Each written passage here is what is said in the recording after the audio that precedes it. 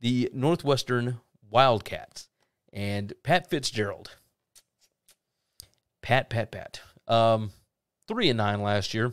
Post-game win expectancy said 3.43 and 8.57, so round about right. Returning production. Normally, after a bad year, Northwestern is gearing up for the next year, right? We've seen this multiple times in Pat Fitzgerald's tenure, where you've got a bunch of seniors that graduate, etc., and then it takes a couple of years to get the other guys developed into being pretty good. I don't know that I see it this year.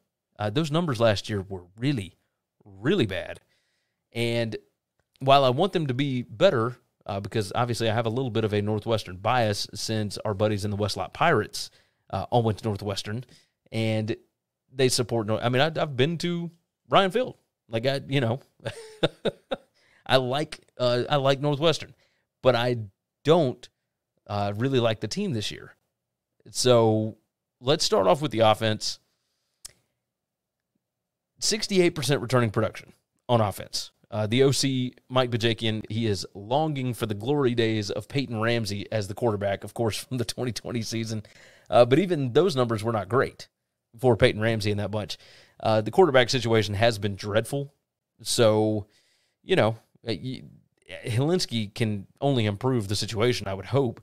Running back Cam Porter back from injury. He missed all of last year. But that did lead for Evan Hull to run for 1,000-plus yards this year. So you got two studs at running back this year, so long as Cam Porter comes back healthy from the injury and everything.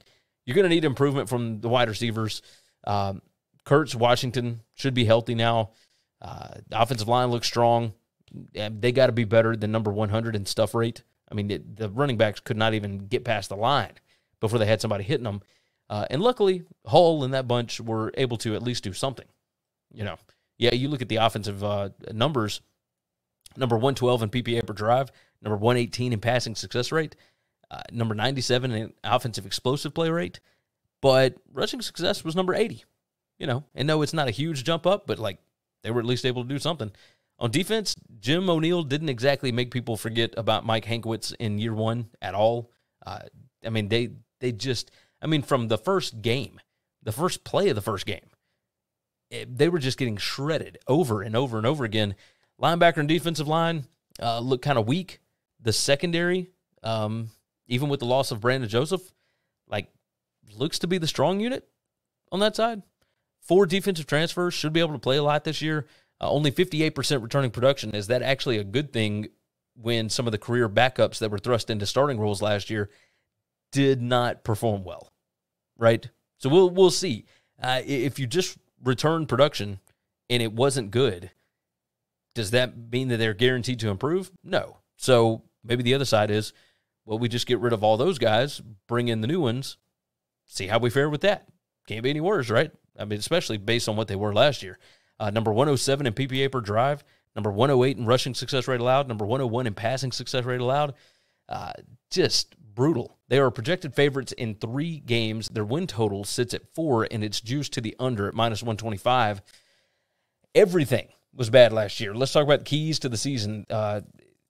Field position was brutal. Turnover margin was number 102. I will tell you this. There is something about Pat Fitzgerald teams where they do not beat themselves as far as penalties go. They were pretty disciplined there, number 14 in the country. Fitzgerald does this dance, right? Good season, bad season. 2018, he was 9-5. 2020, 7-2. But in 2019, 3-9. 2021, 3-9. The issue is going into those good seasons, you could at least see talent and experience and what they were building towards. Right now, I have no idea. Absolutely no clue. The offense was number 130 in goal-to-go touchdown rate last year. They were number 122 in points per scoring opportunity. You got to be able to finish drives this year. The numbers were just abysmal. And while there are a few pieces here that could bring a little bit of hope, a bowl appearance for me this year would be an absolute shock for this team. I've got them going 3-9.